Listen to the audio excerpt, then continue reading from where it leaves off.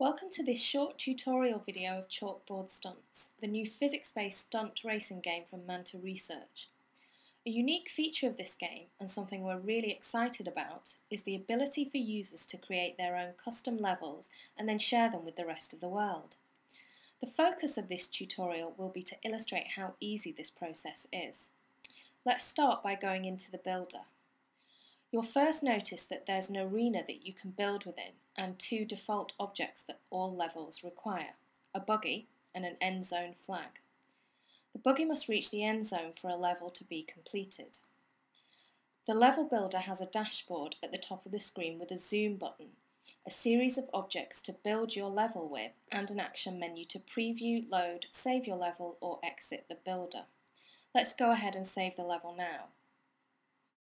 In addition to specifying a name, you can also set a difficulty rating for the level. There are 5 objects that can be used to build levels. Simply drag them from the dashboard in order to add them to the arena. An intuitive set of controls allows you to reposition, resize and rotate the objects. Let's build a simple level. Ramps, roads and loops are static objects that the buggy rides on. Boxes are dynamic objects that interact with the buggy and other objects in the level. Speed zones add an adjustable amount of speed to the buggy in the specified direction. Okay, let's play through the level. To help prevent the creation of impossible levels, you have to validate your level by playing through it at least once before it can be uploaded. If we save the file now, the level will be validated and we're ready to upload the level to the server. Let's navigate to the Upload Level view.